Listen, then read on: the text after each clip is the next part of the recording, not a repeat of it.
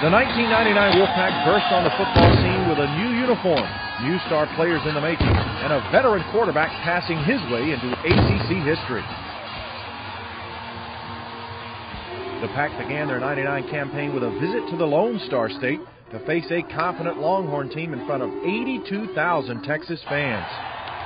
But if the Longhorns were looking to get their kicks against the Wolfpack, they found out the hard way that they had invited the Pack to a Texas-sized block party. After spotting the Longhorns a 10-point first quarter lead, the Pack stormed back with a sparkling 80-yard scoring drive.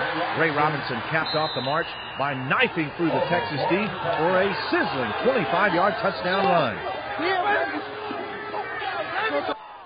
Then in the second quarter, the Pack moved into denial mode. Texas drove the ball deep into Wolfpack territory, but on 4th and 1 from the Pack 15, the Horns were denied. On their next possession, Texas stalled on its own 31. On 4th down, the Horns lined up to punt, but there were holes in their line and a leak got through. Eric Leak's block punt results in a safety for the Wolfpack. It also sent a message to the Texas faithful there were more to come. The Longhorns led the Pack 17-9 at the beginning of the fourth quarter, and after recovering a state fumble, Texas looked like it was sitting pretty with a 1st and 10 on the Pack 28. But instead of marching down the field, the Horns were hooked and then cooked by a swarming state defense. 3 plays later, Texas had been pushed back to their own 48-yard line. Then it was flashback time for the Horns. Chris Coleman back at his 10 to receive the punt. Here's the snap. It's a one-hopper. Punt is blocked. It's loose. Picked up by Tony Scott. Scott's got it at the 15. 10-5. Touchdown, Wolfpack. The Longhorns clung to a 5-point lead with 5 minutes left in the game. But with 4th and 7 on their own 44, Texas was forced again to punt. The Horns sent in a new center to snap the ball.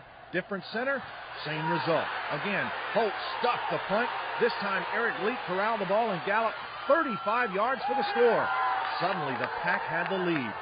And Jamie Barnett sealed it with a 2-point conversion pass that hit Chris Coleman right in the numbers in the back of the end zone.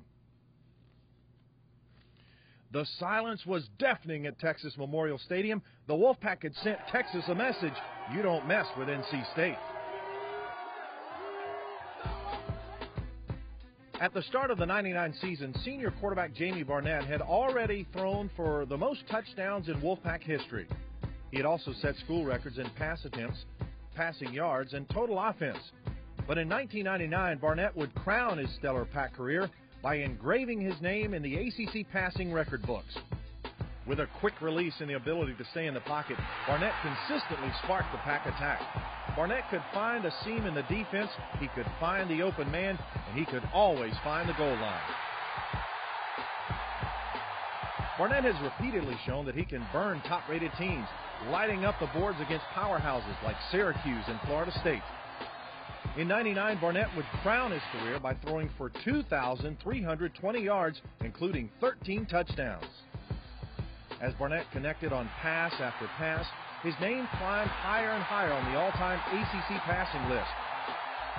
When rivaling conference QBs Barnett and Georgia Tech's Joe Hamilton went head-to-head in Atlanta, both passers were within striking distance of the ACC record for touchdown passes. Jamie got there first with a 70-yard throw to Corin Robinson. It was Barnett's 57th scoring pass of his career. Number 58 came a week later against Maryland in what would be Barnett's final game at Carter Finley Stadium. And what a way to go. In addition to the record-shattering scoring strike to Chris Coleman, Barnett rolled up a total of 324 yards. It was his highest total of the season and the 5th time in his career that Barnett had thrown for 300 or more yards in a game.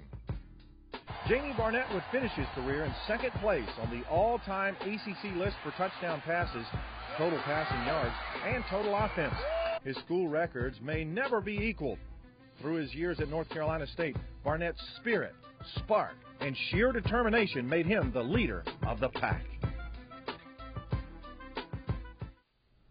I'm just happy to be able to hold that record, and I commend all the people that helped me get the record, from receivers and the offensive line, doing the blocking, and giving me the time to throw the ball. For 4 years, All-American cornerback Lloyd Harrison patrolled the secondary for the Pack. With Harrison on the prowl, the point was always clear. There was no getting around him. Harrison could outrun his opponents. He could overpower them and outsmart them.